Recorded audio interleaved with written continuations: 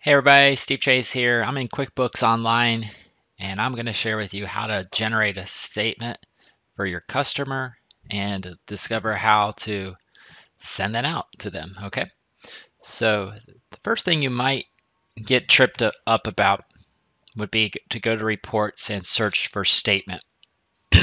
Just get this statement list, and this is the statement list report.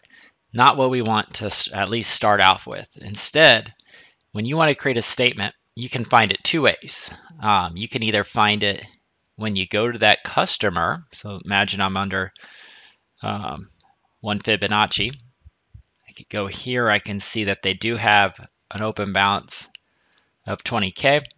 And I could click the drop down right next to new transaction and select statement. Okay.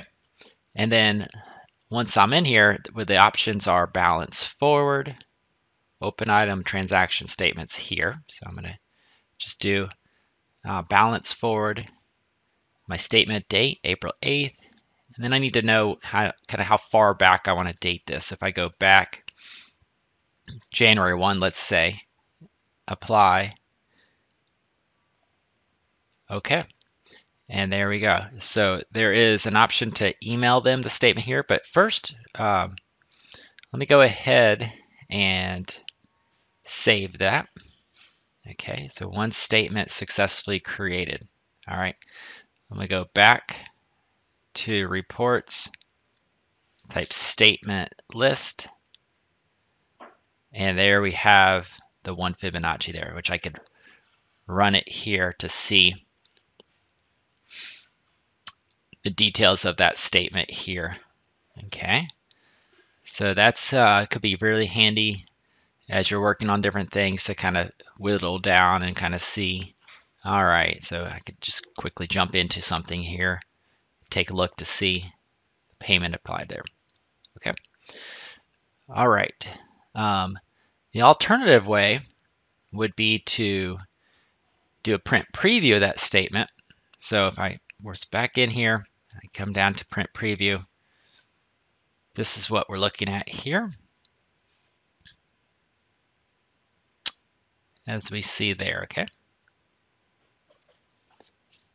All right, let me show you another example here.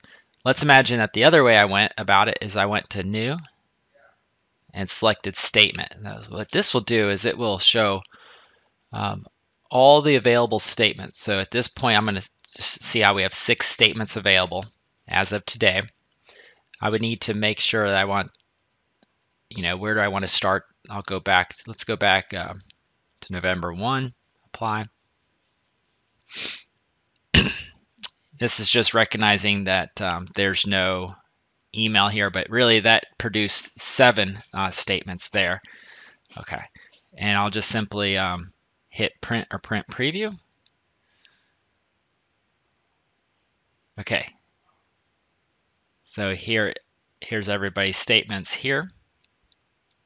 Pretty cool.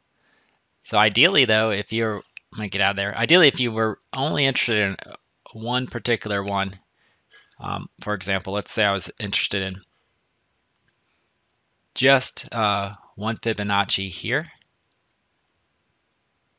then I could go into print preview, take a look at it right there. Okay, that's awesome. So that's basically it.